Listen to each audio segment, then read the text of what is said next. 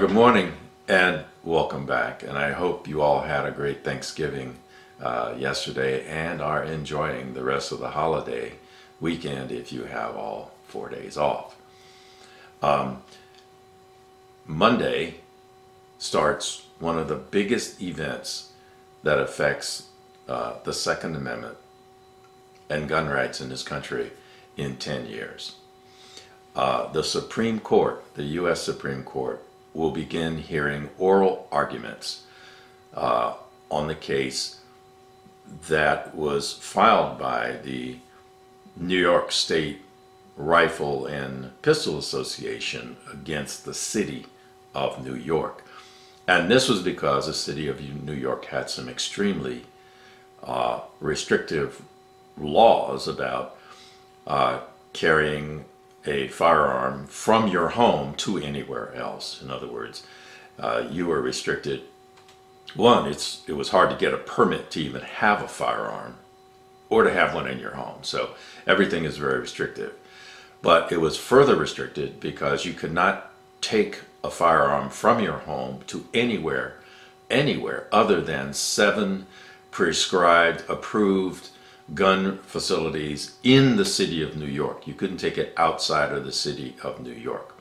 If you did, it was a felony, and it was a go to jail type felony. So a few gun owners and the New York Rifle and Pistol Association, backed by the NRA, filed suit. And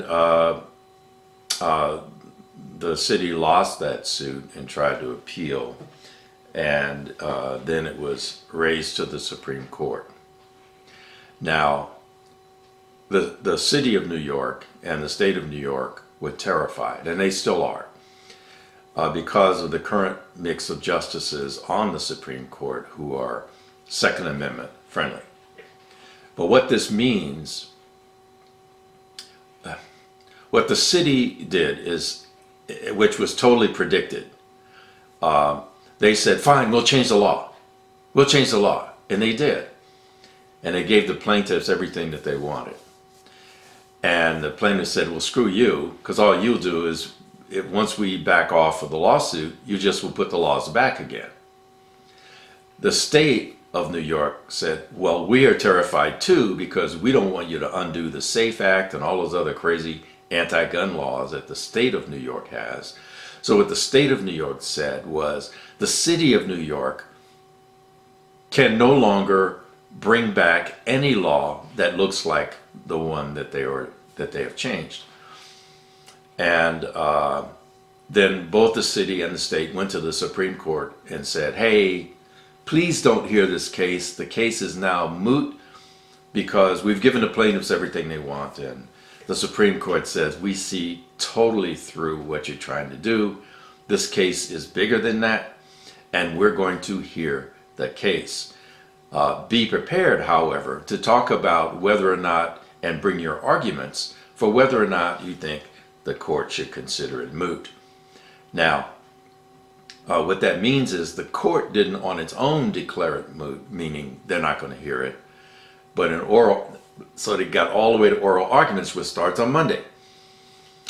And after hearing oral arguments, the court is going to decide, is it moot or not.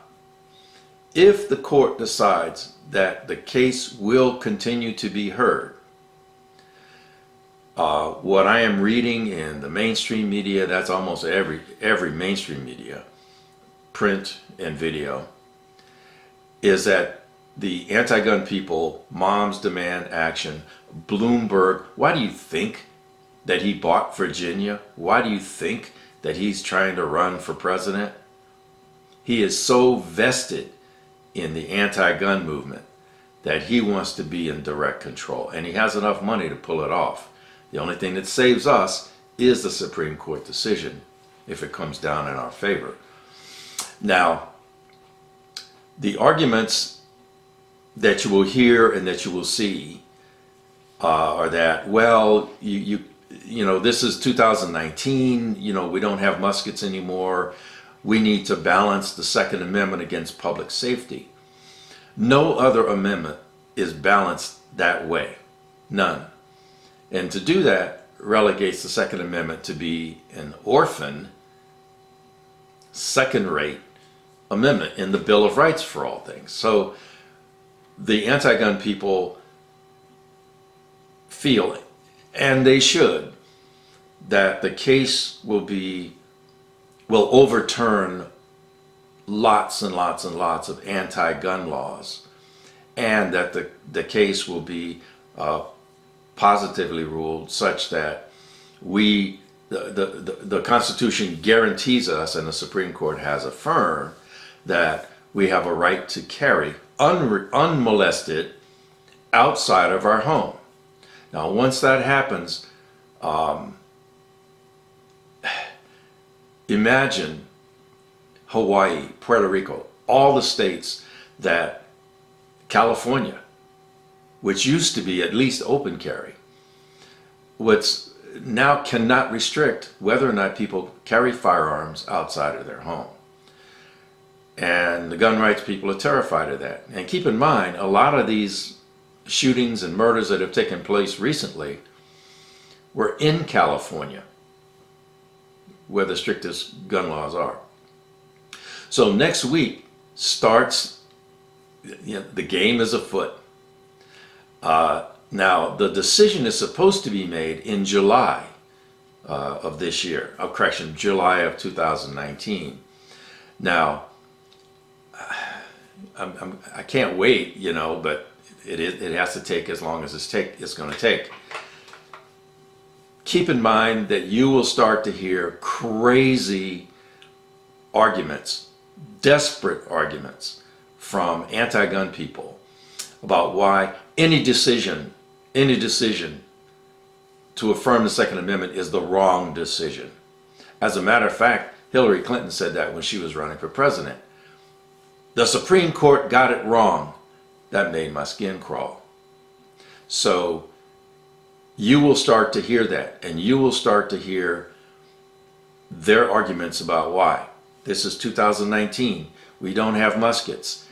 These are weapons of war. All of that rhetoric is to sensitize the people who are ignorant about guns that the Supreme Court, if it rules, will be making a bad ruling. The other thing that they're doing is characterizing gun owners as rabid dogs, as crazy anti-government people. All of the adjectives that have started to come out, they're now associating, if you have a gun, then you are a Trump supporter, right? Which is just not true. All the negative connotations that can be assigned to people that have guns. Guns are evil, therefore people with guns are evil. People with guns cannot be trusted to have them. Those are the arguments that you're going to see in here coming out. So be prepared to counter those. Do not let any conversation like that go unanswered.